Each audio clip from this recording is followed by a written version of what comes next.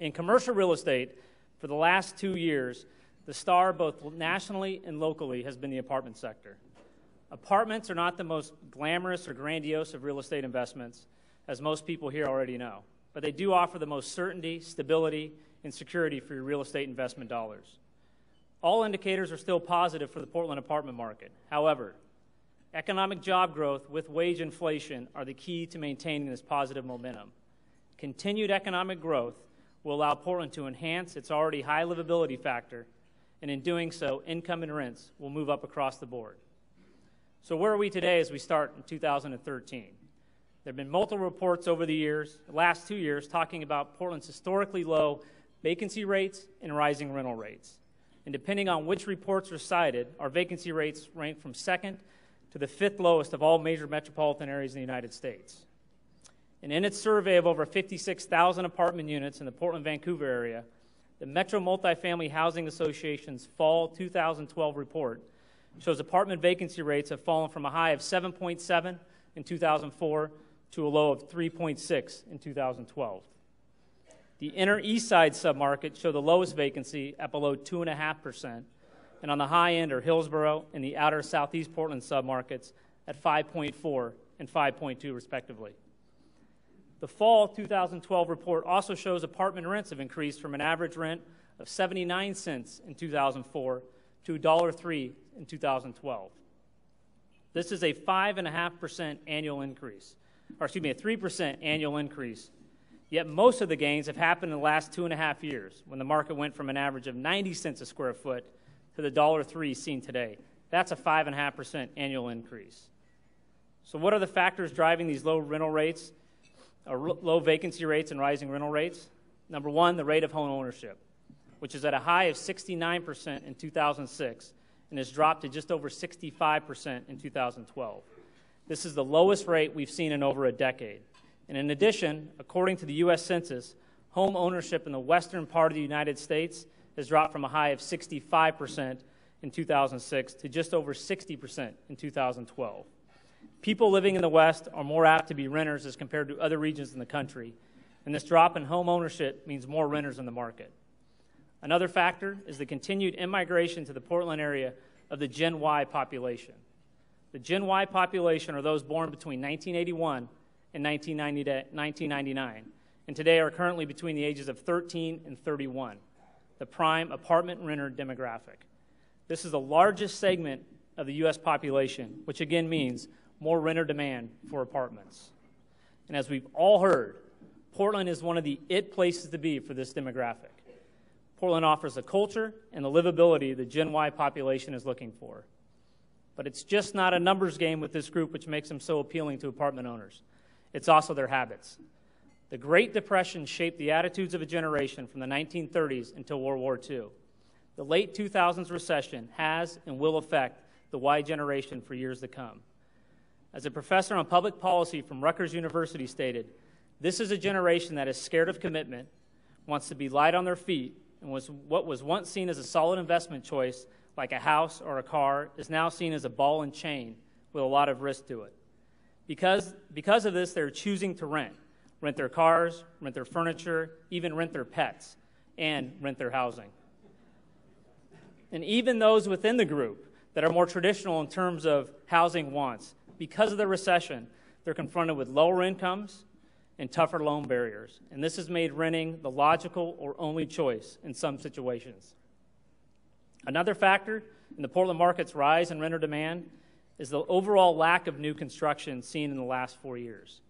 This trend is changing with an increase in construction permits and activity. There were fewer than 1,000 units permitted in both 2009 and 2010. And in 2012, over 2,000 permits have been issued. This is still well below the area's historical average of over 3,000 units, and also below the area's forecasted demand for apartments.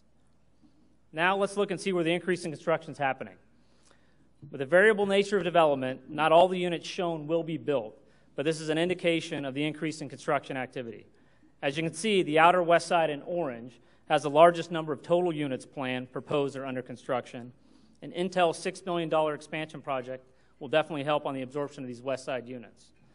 It will be interesting to watch the level of absorption of the close-in, core-located properties shown in red and green. This new supply is targeting the very similar market segment with small units with minimal or no parking. Asking rents are from $1.80 to $2.50 a foot or higher, and this equates to $900 to $1,250 a month for rent for a 500 square foot unit. And this monthly rent does not include the cost of utilities paid by or for or charged to the tenant. We've also seen this lack of parking with these new apartment developments being a major factor in the increase in neighborhood opposition. This opposition will add to the already increasing difficulty and cost to obtain entitlements for projects. In addition, debt and equity is still cautious, construction and land costs are increasing, and let's not forget the urban growth boundary, the lack of available land for development. So yes, construction is picking up, but there's still significant supply constraints in this market, and this will delay our apartment market as a whole from entering an oversupply cycle. All of these factors are helping to keep our vacancy rates low and rents climbing.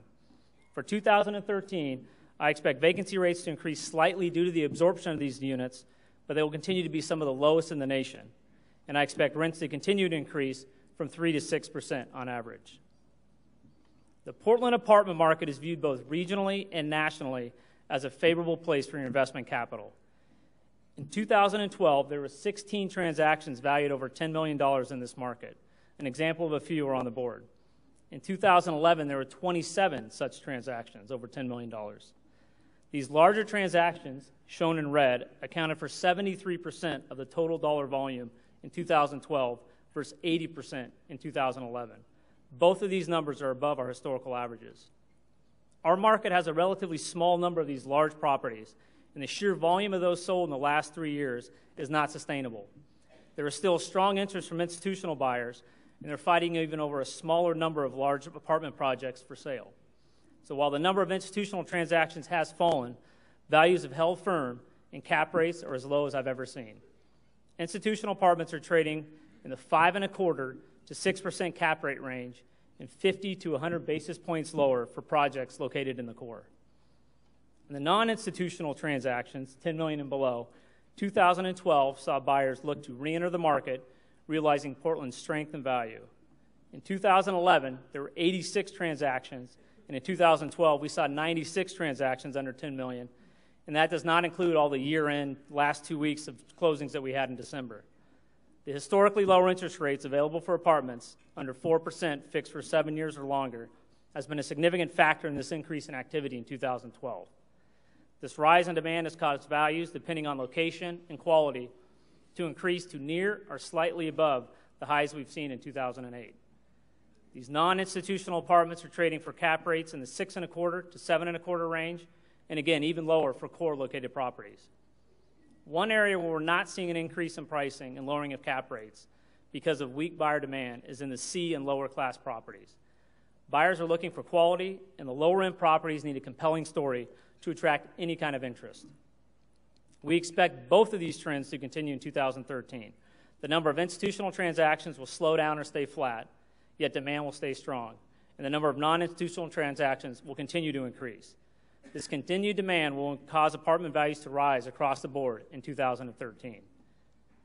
Now, there are some potential obstacles which may knock the stars out of alignment, and number one, which I'm sure John will talk about today, is the rise in interest rates and a corresponding rise in cap rates.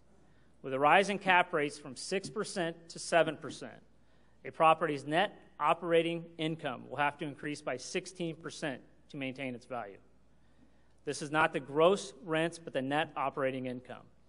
This 16% increase is before factoring in the higher cost of debt as well. The other one is the lack of wage inflation. With little or no wage inflation, when do we reach a breaking point as to how much tenants can or will be able to pay for rent? Both of these factors are items that we need to keep a close eye on in the future. Yet, with the shift of the American dream away from home ownership, the flexibility the Gen Y population is seeking, combined with the relatively high barriers of entry for new product in this market, the Portland apartment market will continue to be the shining star in 2013. Thank you. Feel free to learn more about our firm by visiting our website or calling us directly. Thank you.